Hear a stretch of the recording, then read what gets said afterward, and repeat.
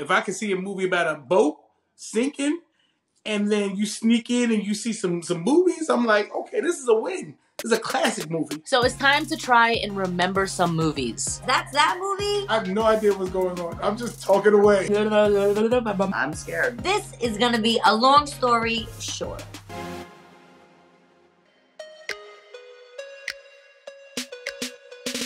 Wait, hold on. Scream was the one. I'm thinking a scary movie.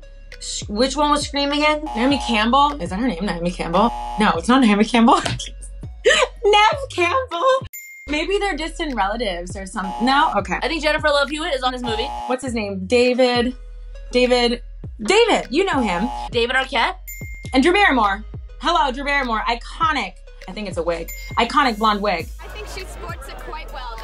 The very first scene, Drew Barrymore gets killed. Usually the main character you think is Drew Barrymore, like she's not gonna die. The black people supposed to get killed in the first 5 minutes, so that probably upset people like, what the hell? Why didn't Brandy die?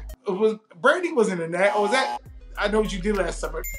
They're the same movie to me. So the killer, like, he was sick and twisted because he would call you on your phone. She gets a call on like a brick, like I guess it's a phone, but it's like the biggest thing I've ever seen. Like, hello, so what's your favorite scary movie? Do you like scary movies? It was crazy, my voice is so deep, I don't even have to change my voice. Maybe it was me. Minutes wasn't even free back then, so if you call my cell phone, unless you tried to kill me after 9, it wasn't gonna happen. Ghostface Killer, and not Ghostface the rapper, is running around town. This white mask that looks like melted brie, okay? It looks like a Halloween mask that you got from like Party City, and your mom was bringing groceries in the house, and she left it on the stove and it melted, and she just said, go ahead, just go wear the mask. In the end, it turns out to be Nev Campbell's boyfriend. Plot twist of all life. I remember being gagged. Your boyfriend is capable of being a serial killer. And that's something that we don't think about, you know? We're too busy looking at like astrology compatibility. I don't care if he's a Pisces rising, he could be a serial killer son, you know? The characters are referencing other scary movies and how dumb the victims are in the scary movies, but then they themselves are walking into the same track. It's like, how do you not realize when a killer is behind you? Like, can you really be that dumb to not realize a killer's right? But like, run, bitch. Yes, I do know Twilight. People like got their lives together to go to the midnight premiere and it was just like obsessed. I know it's the movie about the ashy guy and the guy that doesn't have a shirt and they're like madly in love with the girl. It reminded me like of the Halloween version of Dawson's Creek. Wasn't there 2 like dudes that fell in love with a girl in Dawson's Creek? They're like in Dawson. Was Dawson a guy? I don't know. I don't know. I mean, I'm definitely, you know, yeah. Bella meets Edward. She's a regular gal, okay? And Edward is this hot vampire. She like thought he was weird and I guess she loved that because she's weird. One whiff, and Edward's like, boing!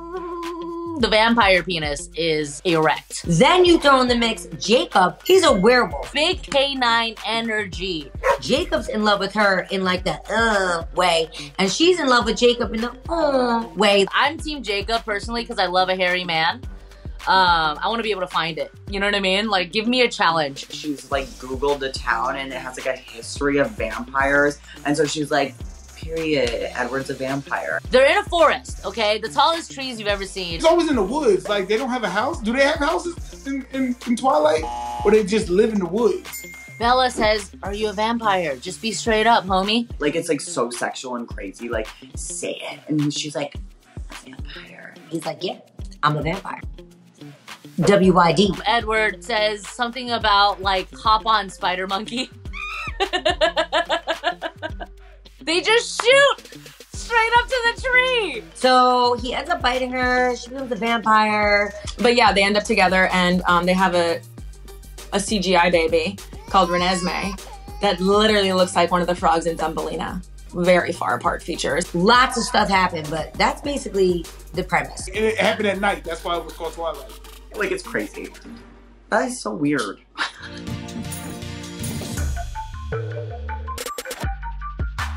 American Pie.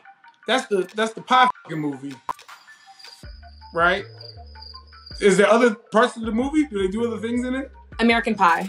4 dudes in high school. They want to lose their virginities. All of them are like idiots. friends have a pact to have sex by the end of the school year, I think. There's a guy in there, Jason Statham. Was it Ashton Kutcher or no? Jason Bateman? No. There's a Jason in this movie. Why did I feel like it was Ashton Kutcher? Who was it? Biggs! Jason Biggs, that's who it is. Ugh, Lord, having sex with a pie. Then you gotta wash it. And then now you got pie in your shower. You can't explain that. We have a redhead girl, right? Who's Jason Biggs' lover, Allison Hannigan. How I Met Your Buffy the Vampire Slayer. And she went to band camp. She's sticking flutes up her before Lizzo was doing it on stage, you know? When someone's getting into a crazy story, like, they still refer to that line. Like, this one time at band camp. This movie is just about having sex with inanimate objects. That's weird. It's all based on the sex and alcohol obsessed culture of the American teenager. And if you think about it, it's really a documentary and a timepiece. The moral of the movie is, if you can't find a man, you can always use your hand. And if you can't find a girl that's fly, you can always bang an apple pie.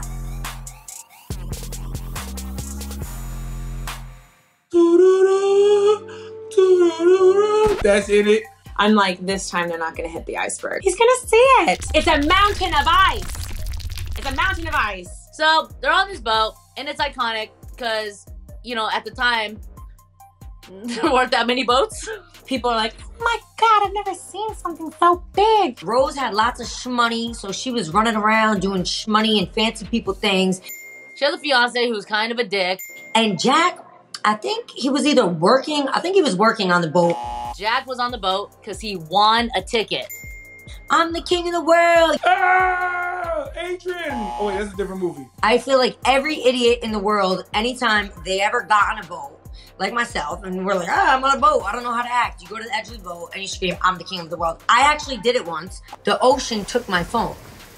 That's how Rose felt in the moment when her and Jack lost hands. I was like, I'll never let go. He and Rose had a romance, a forbidden romance. They showed the girl's titties. Jack, don't post this on Instagram.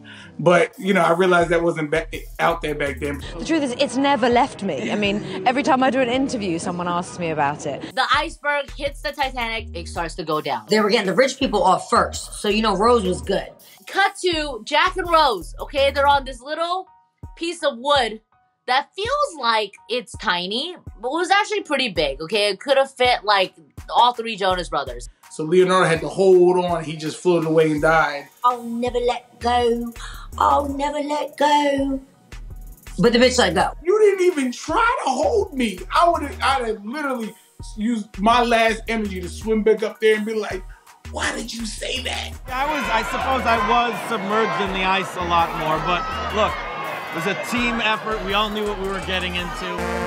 See? I told you. Short. We shortened the stories. It would have been a lot longer, but... I mean, that's how I remember it. But things are a little fuzzy. You don't have to watch it anymore because that's exactly what happened, so you're welcome.